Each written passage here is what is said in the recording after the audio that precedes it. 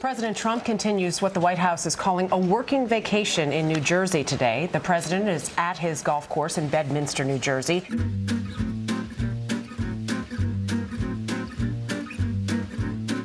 I told Trump he needed to press 9 for an outside line, but he told me he only puts his fingers on 10s. He asked me to fix the TV because they weren't talking about him on it. I walked in on Steve Bannon doing a very strange sit-up. At this morning's buffet, he tried to deport the breakfast burrito. He asked for help with the mini shampoo bottles because even those are too big for his hands. It's The Late Show with Stephen Colbert.